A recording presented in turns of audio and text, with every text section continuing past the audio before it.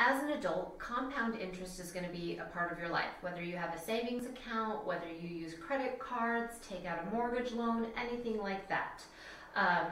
Or savings for retirement and knowing what your payout is and things like that. So compound interest is interest earned on your interest.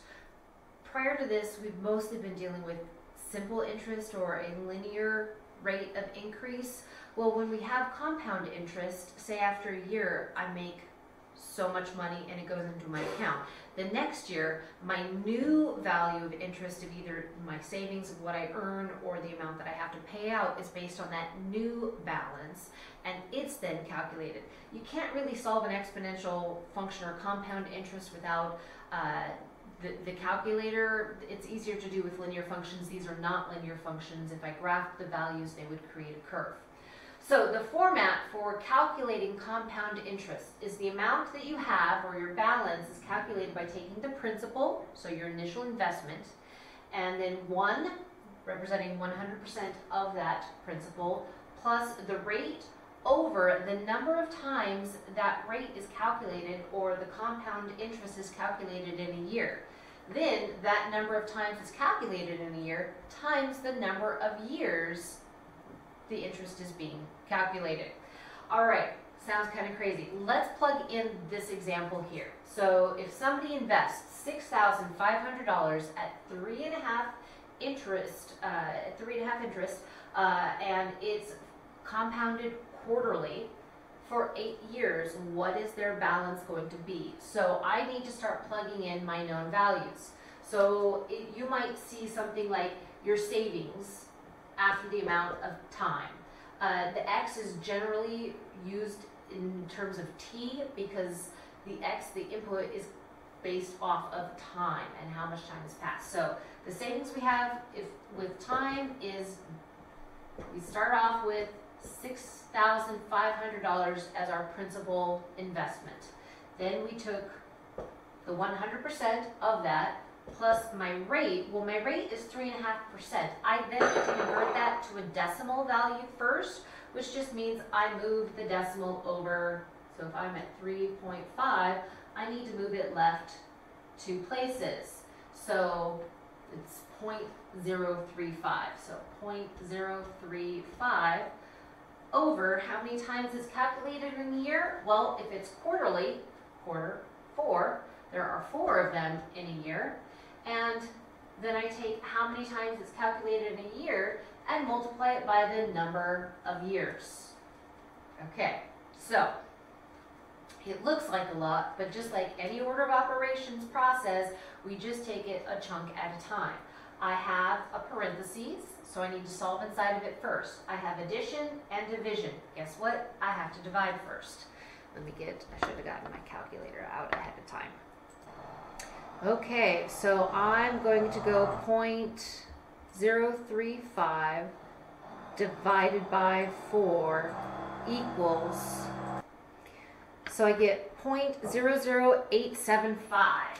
Okay, so now I have 1 plus 0.00875, and this plus the 1 just simplifies to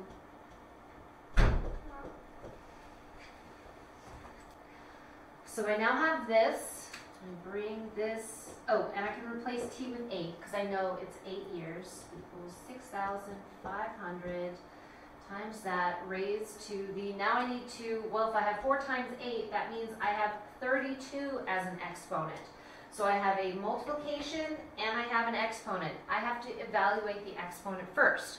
So I go back to my calculator, I add 1 to it to get that, and then I need to raise this, so I use the X to the Y power button.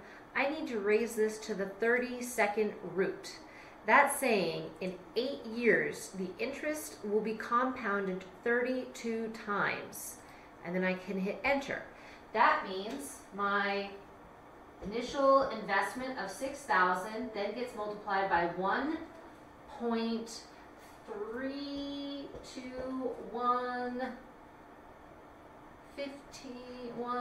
519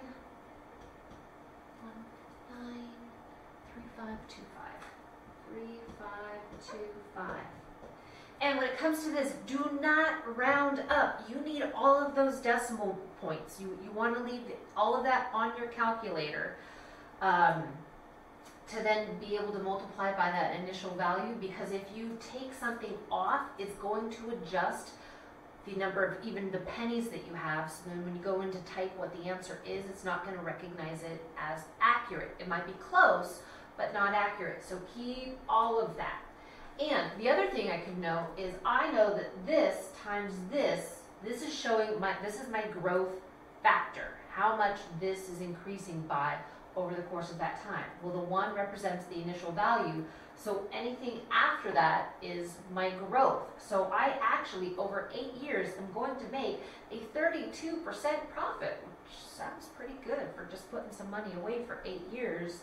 And it's now a third greater than it was beforehand. So let's see what our actual final value is. So we take our 1.321 and so on, and then we're going to multiply that by our principal.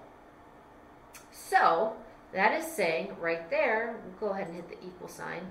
So at the end of 8 years, my new balance is going to be $8,589. Now I need to round up when it comes to cents. So if it's 875, that's going to go up to 88 cents. So with an input of 8, I get almost $8,600 as my output. And so this same rule applies. The only thing that's going to change is your rate. But as far as if this happens to be compounded monthly, guess what? In place of your N, you're going to have a 12. So it just is going to vary based on how often you're being asked to calculate it, but the formula and the format is the same. Simplify what's inside of here, divide your rate by how many times it's calculated in a year, multiply the number of times it's calculated in a year by how many years that happens, plug in whatever your initial value is, making sure you have your percentage converted into a decimal. If I did this as 3.5 divided by 4, I would have had a much different answer. 3.5 as a rate means it's 350% growth in a year. Ooh, I want an investment in that. So handle your decimals correctly and then just follow the order of operations and you'll be fine.